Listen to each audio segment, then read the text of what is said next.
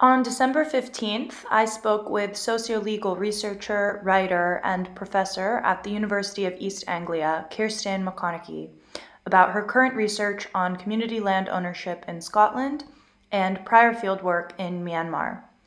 McConnachie is an expert in sociolegal research and analysis, with a focus on Myanmar's ethnic minorities, including the Chin and Rohingya. Her framework is grounded in an ethnographic and community-based approach to understanding violence against civilians, bridging law and policy at the macro level with lived experience at the local level. McConnachie advocates for restoring justice and decision-making to the communities directly affected by conflict and state crime. To begin, could you explain what you're currently researching? Yeah, so I'm currently actually working on a project that's quite a departure from the more state crime related work I've done before. But for the last couple of years, I've been working on a project to do with community land ownership in rural Scotland. So community land ownership is something that's not very well known about in England, but it's been underway in Scotland for about 30 years, where communities have been getting together to buy out areas of land. And those can be large areas like 10,000, multiple thousands of acres, not necessarily. Some of the purchases are individual assets like a town hall or a playing field or something like that, but others are really large estates. And the ones that I'm interested in researching are the large buyouts. So initially that was happening kind of spontaneously, but since 2003, there's been a legal right for communities to buy land if it comes onto the market. And I'm looking at how that works in practice and trying to go beyond just thinking about ownership and looking at how people govern and manage land once they've bought it. So yeah, it's a project about ownership and property and what it means and what communities do with land when they own it. Are you visiting Scotland often to conduct fieldwork? And if so, could you explain your methods? Yeah, so I was very grateful to be funded by Leverhulme for this. So I was able to spend, before the pandemic, about 6 months in Scotland, in the mostly kind of Outer Hebrides, Highlands and Islands areas where a lot of these buyouts have taken place.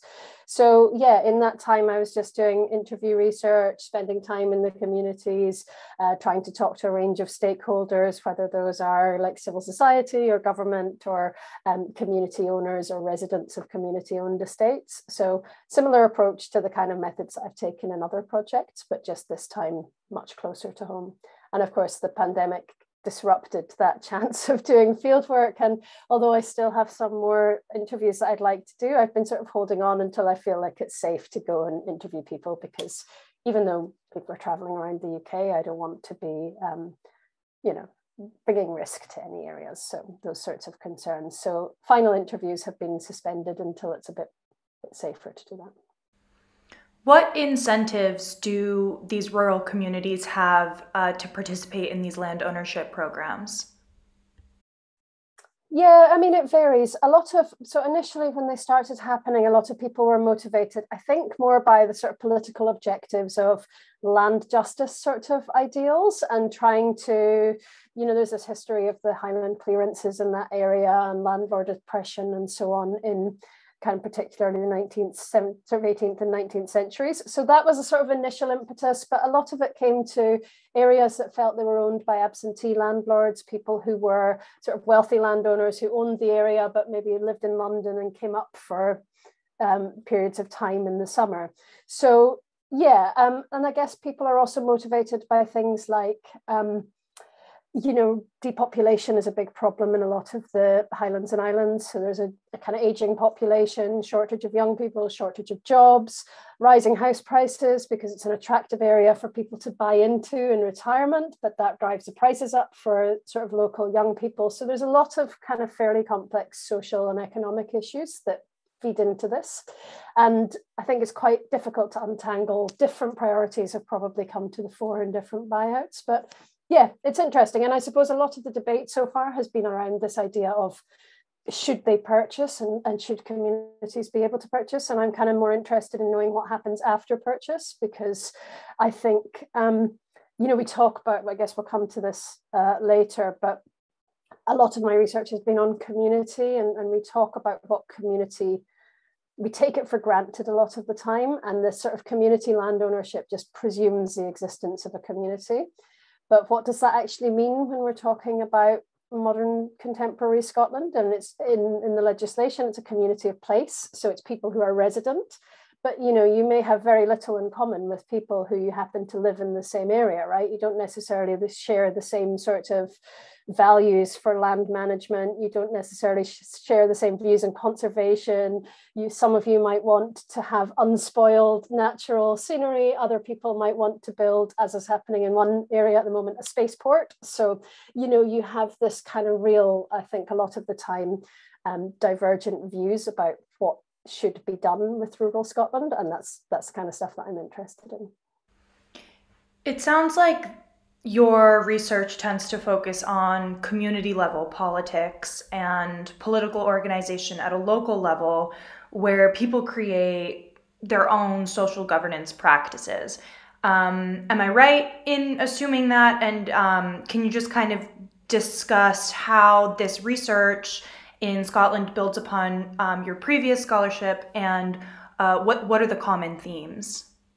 Yeah, I think you're exactly right with your summary. I mean, very much the common thread in a lot of what I've looked at is this idea of how people organize for themselves. And actually, it's not been as conscious as that sounds. Like, it's not that I've consciously set out to do the same thing multiple times. It's just kind of, I think I'm doing something really different. And then I realize that actually, the same core themes are at play here. So in some ways, the community land ownership project is a very big departure, because it's the first time I've done research in the UK, and it's the first time I've done research that's not in the kind of situations that the State Crime Initiative would normally look at. So everything else I've done is in areas of conflict, or it's to do with transitional justice or displacement. And, it seems on the surface to be a really different type of project, but actually a lot of the same themes are there. It's about what are communities doing, and what's this relationship between law and policy at the top, but what's happening on the ground. And I always seem to be drawn to the kind of areas of contestation and the areas where people might be sort of coming into conflict at different layers between the local and the national and whatever might be in the middle. Did the pandemic afford you this opportunity to kind of stay local and focus your research in your own home country of Scotland? Or had you kind of begun thinking about this topic before? Had you kind of considered doing research in your own political, cultural context before? Yeah, and I was kind of fortunate that I'd started this before the pandemic. So it wasn't something that I came to because I realized that the work I'd been doing was no longer going to be feasible for now. So I'd started the research in 2019. And yeah, it's been interesting. I mean, I'm actually from the Highlands of Scotland, so that's where my parents live. So it really is for me something about kind of going back to look at things that I feel connected to from sort of family and childhood, but also taking a lot of the sort of lens that you get from international development about, how does policy get made and whose voices are heard, and these kind of dynamics of intervention and deciding what to do with the areas that people live in. Yeah. I want to pivot to discuss Myanmar. Since the military coup, it's obviously very current, and a lot of people are discussing the violence against civilians that's being committed by the military regime. I'm curious if you have any plans to return to Myanmar and continue doing research there once your current project wraps up. Yeah, I mean, I still feel really kind of close to Myanmar as a research area and as a kind of area that I'm concerned with. So even though I haven't been actively researching it so much recently, although I have been finishing a special issue that I'll talk about in a moment. But yeah, I definitely still feel very close to it and follow it closely and keep in touch with people who are, there and from there. And yeah, it's a huge part, I think, in everyone's mind at the moment, because it is just such a devastating situation. So, I mean, my own research, I hadn't really been doing so much, partly because a lot more people were working on Myanmar, and I didn't really feel like there was a lot of people working on it. I didn't feel like I had a sort of particular project that I was drawn to, and also because my focus was on refugees and displacement. And I mean, the spotlight had really shifted from refugee issues into Myanmar, and there wasn't really much kind of, I suppose it's a bit contradictory. On the one hand, there was much more research happening on Myanmar, but on the other hand, there was sort of very little happening in the space of refugee issues that I was sort of getting involved in. So yeah, we did the special issue that I have been finalizing. We started in about 2018, and I co-edited, it's a special issue of modern Asian studies, and I co-edited it with Helena Koo from the Danish Institute for International Studies and Elaine Linney Ho from National University of Singapore. And that special issue looks at what we call border governance and the transition in Myanmar. And we were interested in trying to sort of tease out the relationship between the center and the borders in Myanmar, because what we felt at the time was that this kind of focus on the transition. So this is, we started talking about this in about 2016, well before the coup. We were concerned with the way that the transition was being sort of packaged and understood as something that was really just happening at the center. So that if there was a transformation to, after the 2015 elections, where you had this transfer of political power, for a lot of actors, that was almost seen as like the transition, and everything after that was viewed almost as just a question of development. But actually, there was still ongoing, very active conflict between the majority population. We'll probably maybe be able to talk more about the ethnic dynamics, but there was still very active conflict going on in Myanmar between ethnic groups and the government and military, and those were being really overlooked. And of course, at the same time that we had this transition, we also had the genocide against Rohingya in 2017. So you had, like, on the one hand, a narrative of success and transition, but on the other, in reality, the kind of lived experience was still a lot of conflict and violence and persecution. And so our special issue was trying to sort of draw attention to that, and also to tease out why these kind of center border dynamics needed to be considered. So unfortunately, it's taken a long time to come to press because of the publication, the journal schedules. So it will actually, the articles are available online at the moment in Modern Asian Studies First View. And I think the print publication will come out in March of 2022. So the articles are there for anyone that's interested. In all our contributors sort of take different perspectives and highlight different sides of these border center dynamics. And even though the coup has obviously changed a lot, I think it kind of serves to reinforce really the points that we were making, that these dynamics of majority and minority and dissenting groups hadn't really been given maybe the weight that they should have been.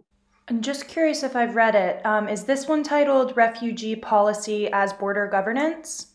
Well, that's my article in the special issue. So I have an article that's a contribution that looks at repatriation policies, because for the past sort of almost 10 years, refugees outside Myanmar were really just coming under huge pressure to return. And that was part of this overall idea that the country had fundamentally transformed, and that really those who were too afraid to return, or who said there was still a risk of conflict, were seen as kind of not quite spoilers, but people who were being overly cautious, who were being sort of unrealistic, who were waiting for some undue level of sort of guarantee before they went back. And of course, as it transpires, they were being quite rational, because the risk of conflict was extremely high. And of course, that's the situation that we're in now. So yeah, that article was written to kind of draw attention to the different ways in which refugees in Thailand and Rohingya in Bangladesh, and also Chin refugees in India and Malaysia, had sort of all been through different policy measures kind of pressured to return. And I suppose that's one thing that post-coup, almost refugee populations have been kind of relieved of that pressure. So in a sense, their situation, although in many respects is much worse, as everyone's is as a result of the coup, it has at least taken that sort of pressure that, they had to just go back away. Yeah, in many cases, I feel we see this example of transitional governments using refugees as a kind of instrument to create the illusion that their transition is perhaps more democratic, or that they are, serious about pursuing a pluralist society. And by repatriating people, they're kind of demonstrating to the international community, that these people will be safe under the new regime, and that it will indeed be a pluralist society. Is this what you think could be behind some of these calls to return the Chin refugees to Myanmar? Yeah, I think it's difficult to tease out exactly.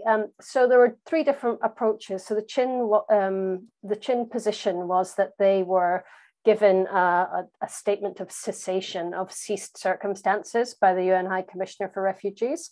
And that's something that's it's permitted in refugee law, that refugee status can be ceased if the circumstances that gave rise to the need for refugee protection have changed in a substantial and enduring way. And so it is a mechanism that exists in refugee law, but the threshold for it should be very high, because if you're taking people's refugee status away, then you obviously need to know that they will be safe if they are returned. So the declaration was really controversial at the time it was issued, which was in 2018. And it was lifted about a year later, sort of slightly less than a year later. But a lot of damage was done in that time in terms of the uncertainty that it creates for people, and what were they going to do, and what possible options would they have.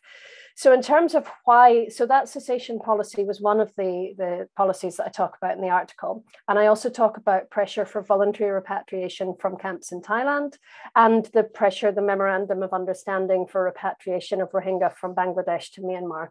And in some ways that's even more egregious, because, the circumstances that created their displacement were so close in time to the pressure to repatriate. And as I talk about in the article, that has happened historically too, right? It's not the first time that that's happened for Rohingya.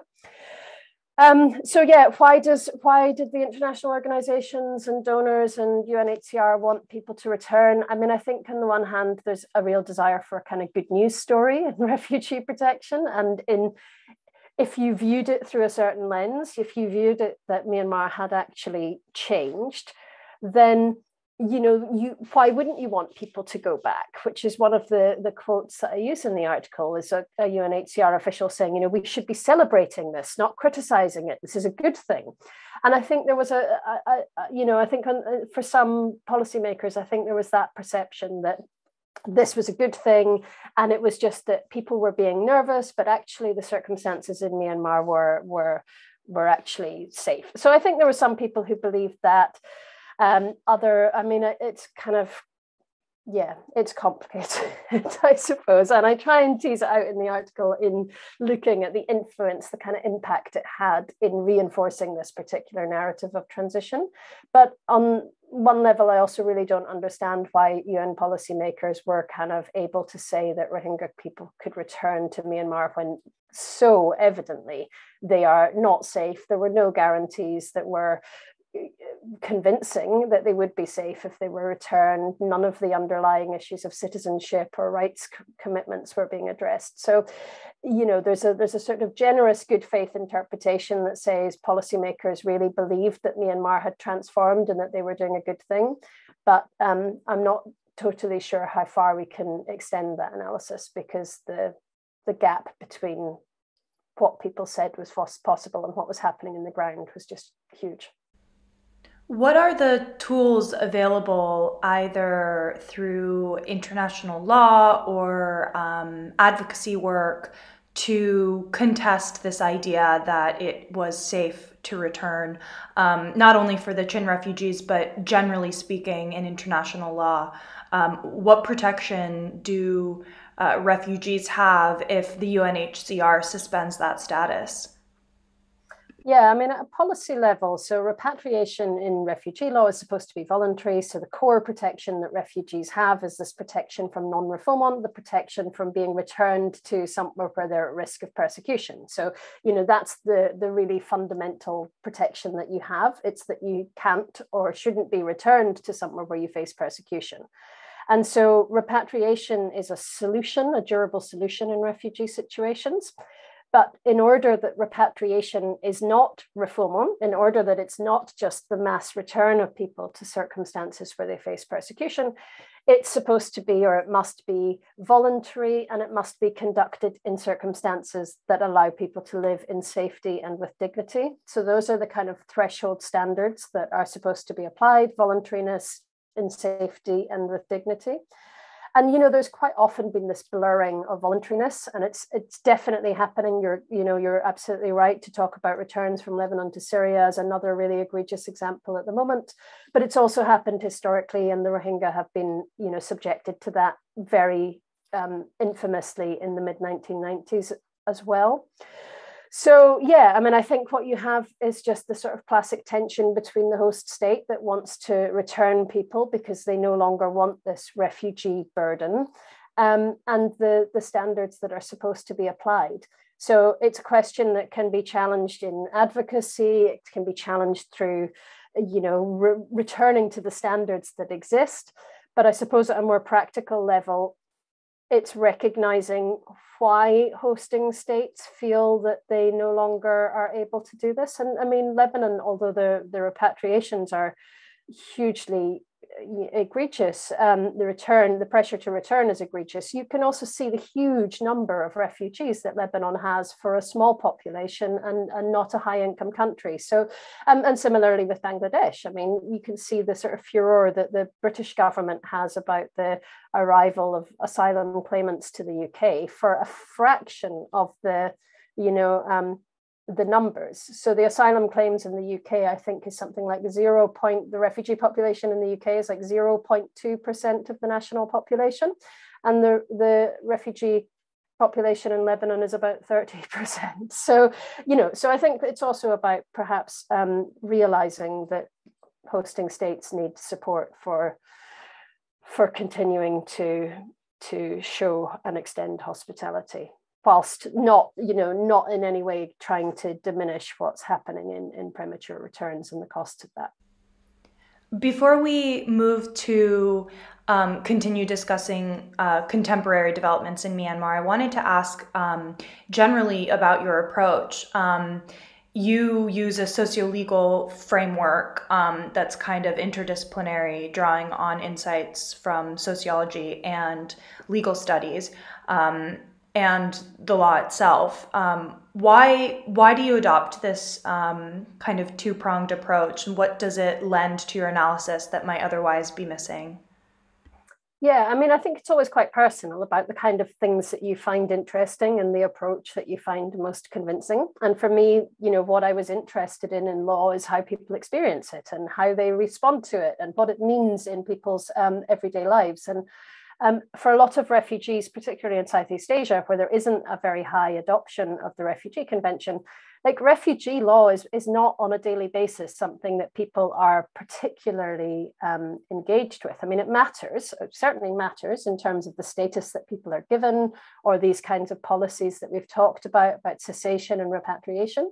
But actually, people's lived experiences are much more to do with questions of safety and security and survival. And so for me, that it's those kind of gaps of the classic socio-legal summary, the gap between the law and the books and the law and action, like that's what I find interesting. But, you know, it's not to say in many respects, I think for actually making a practical difference, purely doctrinal law is probably as significant as it can be, because it's often through case law, through challenging decisions in the courts, through getting that kind of legal codification that you actually can give rights meaning. So, you know, it's very much for me a personal thing about the approach to law that I find most compelling. And for me, that's been about trying to do more ethnographic research, trying to spend lots of time doing field work, lots of qualitative interviews, talking to, you know, spending enough time that I'm not just talking to the sort of most visible stakeholders, but also having those kind of conversations with less visible people, and really trying to build a picture of what refugees' lives look like. One of the things I really appreciate about much of your scholarship is, you know, these narratives about who belongs in the national community and who doesn't kind of requires sociological and ethnographic insights, because these are taking place in multiple levels, not just kind of at the macro law and policy level. So with regards to ethnic minorities in Myanmar, I'm curious if you could speak to how perceptions of belonging enable state violence. Yeah, I mean, it's such a complicated question to try and explain succinctly. So I will try to kind of explain Myanmar's ethnic politics as succinctly as I can, because I think, as I sort of alluded to already, part of the problem in Myanmar's politics, as understood internationally, is that there's a lot of focus on the pro-democracy struggle, the struggle against military rule. And there's actually this whole parallel story about ethnic politics and the ethnic complexity of Myanmar that's often overlooked. So you have a country that's very ethnically diverse, where you have approximately, very roughly, 2/3 or 60% of the population, which is of one ethnic group, the Burman or the Bamar. And then the other sort of 30 to 40% of the national population is a whole mosaic of other ethnic identities. So you have this majority population and then a very complex ethnic composition.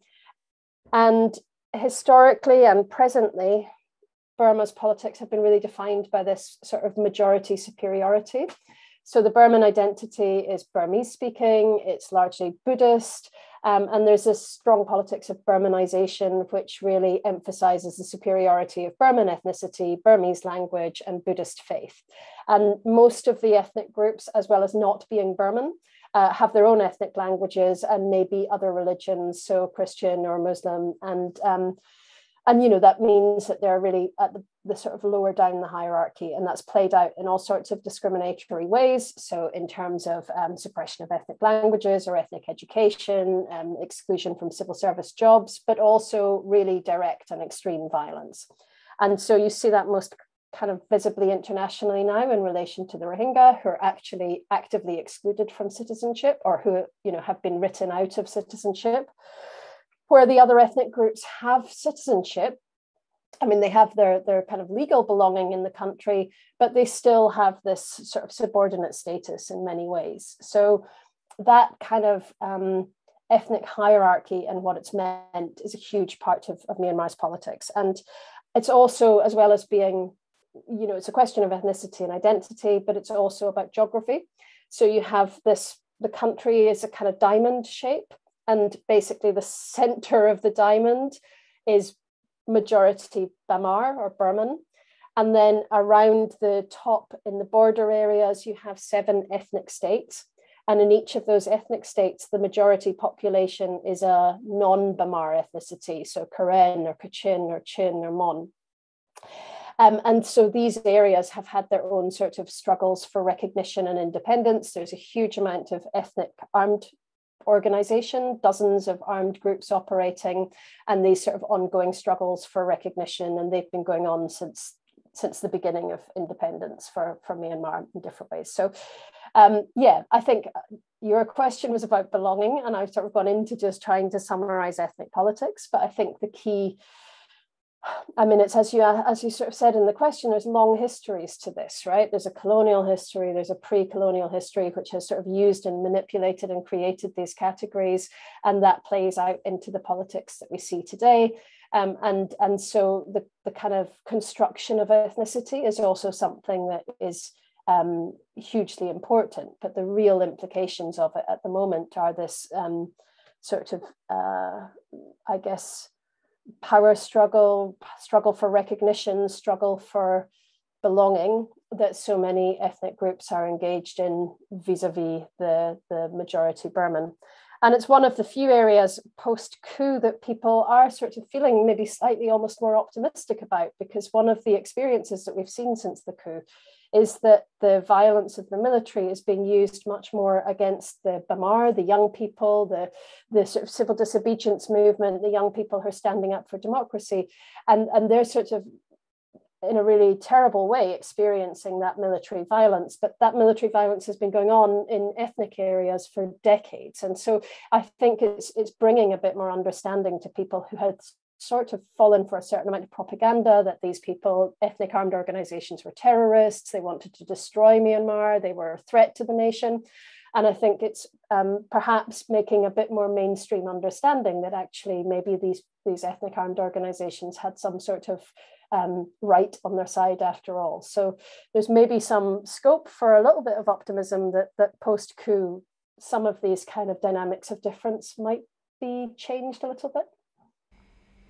So if I'm understanding correctly, the idea is that perhaps the Bamar and the civilians in the kind of center of the country who are now being targeted by state violence, these people who were more legally visible in comparison to ethnic minority groups who had been the object of much military violence in the past, that these people will perhaps extend more of an understanding about the military violence in the border regions, and that could kind of create some ethnic reconciliation. Yeah, I think so. They're now sort of understanding that it's not just the dynamics of difference or the sense that, these ethnic armed organizations were trying to undermine the Union of Myanmar. They're understanding that actually these people were being, that violence and persecution was being used against people in ways that were unjust, and that actually these organizations and the people that they represent might have been more sympathetic and more correct after all. Because part of it is also that the student protesters are, when they're seeking to kind of find some sort of refuge from the military violence, they're also going to the ethnic areas to try to both sign up to learn about fighting, to actually actively take up arms themselves or to learn about how to do that, but also because they see it as a place of kind of potential refuge where they can get some kind of sanctuary. So it's starting to make them view these areas and the people who live in them, I think, a bit differently. That's the hope anyway. And maybe it's too naive to just say that this will lead to some kind of, rainbow nation understanding of Myanmar, but I guess it's a prospect that's there. And perhaps, hopefully, I think you can certainly see in the kind of social media and the sort of statements of the young protesters and the younger generation, there's a very different kind of rhetoric and a very different kind of understanding. So, how representative that is of the country as a whole is quite difficult to judge from the outside right now, but it certainly indicates, a discourse that wasn't there before. What can neighboring states or international institutions or, any kind of international actor with coercive power do to extend protection to these demonstrators throughout this transitional period? It's so difficult. I mean, I think getting increasingly kind of cynical as I get older, and I'm not sure if that's a very good place to start here, because I guess you have to have some sort of sense of what is possible and how things might change. I mean, I think China is always the sort of big actor that has power and weight and influence. So, China has, it would seem that China is not very happy about the coup either. There hasn't been much support for the SAC, the new military junta, forthcoming from China, but Russia has cozied up a bit to take that place. So that means that we don't have, without trying to get in too much to the international law side of it, the possibility of taking any action through the Security Council requires that there's not a veto by any of the 5 permanent members. And the problem in any Myanmar-related action is that China and or Russia are likely to block any kind of concerted international action. So that would really require a state that wanted to take strong coercive action, as you put it, to act outside of existing international law parameters. And it's hard to see what would be in that for any neighboring state, really, because you have a huge, very powerful military, and why would you actively kind of insert yourself into that conflict as a neighboring state? So Yeah, I'm skeptical for those reasons about the possibility of a kind of international armed intervention. I think there is certainly a sense that some of the surrounding nations are losing patience with Myanmar, like they did not want this coup to take place. And the sort of attitude that we're seeing from ASEAN is much more critical than we would typically see, than we would have seen, in the military junta years of the past. So, yeah, I guess diplomacy is certainly a possibility. Armed action for me seems unlikely unless China really decides that this is in its interests to do that and somehow Russia can be brought on board. But it's difficult for me at the moment to see a quick end to the coup. I mean, I think when it first happened, I felt that there was a sort of small window in which it could almost have been reversed really quickly, like it didn't happen. But now it's really bedded in, and I struggle to see a way out at this point, which, as I say, makes me feel a bit sort of hopelessly cynical. But it's hard to see where the leverage is, and where you would kind of who or what could intervene in a way to really just reverse what has happened and go back to the position we were in January 2020, January 21. So based on some things that I've read, General Lang is very interested in guaranteed protection from prosecution for his activities as military leader. Is there the potential to extend some degree of impunity in exchange for him stepping down and for the military to return power to Suu Kyi or to another democratically elected government? And if impunity isn't an option, why not? I mean, I think it's very difficult because there isn't, in a sense, a single institution that's empowered to just give that grant of impunity. And any institution that tried to do that would understandably come in for a huge criticism because the entire edifice of international criminal law is constructed around the idea of no impunity, no peace without justice, no amnesty for international crimes.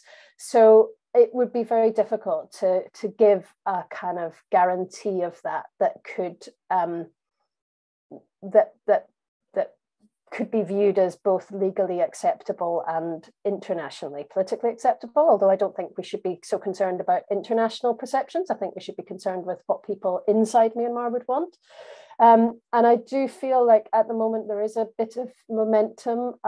There's quite a lot of advocacy around international criminal law, and the International Criminal Court should take on an investigation against Min Aung Hlaing, and there should be an arrest warrant issued for him. And so there's been a fair amount of fairly prominent advocacy on that topic. And I guess that has potential risks for exactly the reasons that you suggest. If one of his anxieties is fear of international prosecution, which supposedly we're led to believe it is. I mean, again, it's very difficult to know what is going on in his head.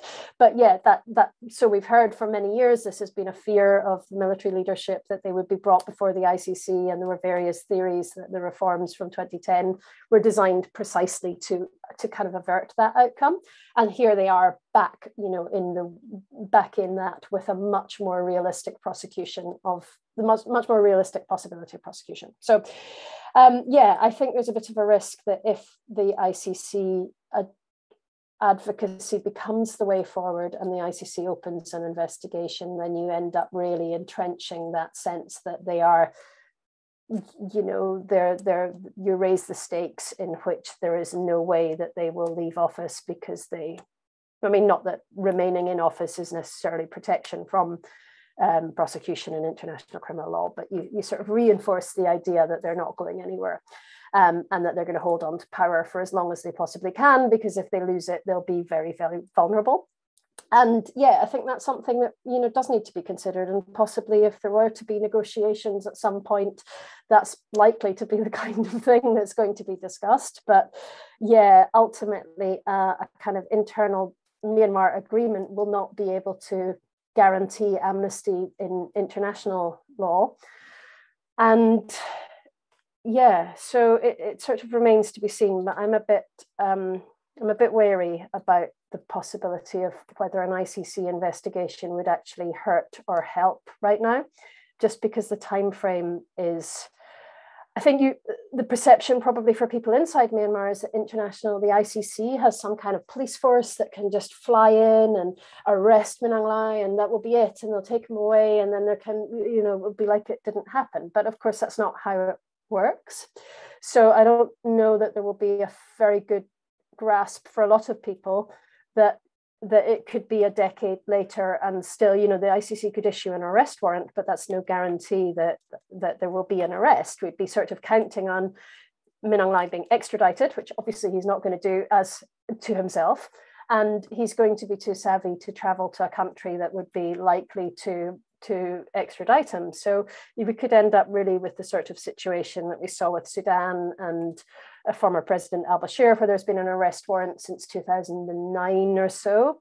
But he's still not in ICC custody, and really he'll only end up there because because the power dynamics in Sudan have sort of changed to remove his power. And I guess you could see some sort of similar scenario for Myanmar, like unless the ICC in and of itself is not going to be able to change the power dynamics inside Myanmar to reduce Min Aung Hlaing's power, but it might entrench him further to hold on to power. Thank you, Kirsten. That was really informative, really interesting to hear your perspective on these issues. If there's anything I didn't mention that you wanted to talk about, the floor is yours. If you have any final comments, any bigger conclusions that you'd like to end with. Yeah, I don't think I really have. Probably the only concluding comment, I guess, which just ties back to what we were talking about at the beginning in terms of the role of community, is that it's, I suppose, from all of my research in Myanmar, but also elsewhere, like any of these kind of processes about what happens in terms of justice and accountability and transitional justice really need to be led much more from below and by people themselves. And we hear that rhetoric a lot. I mean, it's not by any means novel to say that, but it's still really poorly implemented. And I think all of my research is in so much sort of capacity and knowledge at the local level, at community level, among people who are sort of actively affected by conflict and affected by what's happening at the moment in Myanmar. And yeah, I don't think international and elite actors are still very good at that, at engaging with that. And it's not that they don't know it's there, because they exploit it, We engage with those sorts of local actors and use their knowledge all the time. And that's how most international agencies and analysts and academics are kind of building and developing their knowledge. But there's not nearly enough that's done to kind of really make those people powerful in decision making and policy making. And yeah, if we're back to the ICC conversation, I suppose that kind of makes me nervous, that if these sorts of debates are happening by people who are outside and ultimately not bearing the brunt of if it goes wrong, then we have to be, I think, pretty cautious about what we're advocating and make sure that those demands are led much more by what people inside Myanmar want and the compromises that they're prepared to tolerate, and not by our sort of views on that. Yeah, that's a wonderful note to end it on. Well, thank you so much, Kirsten. I really appreciate it. Thank you for inviting me, and thanks for your time.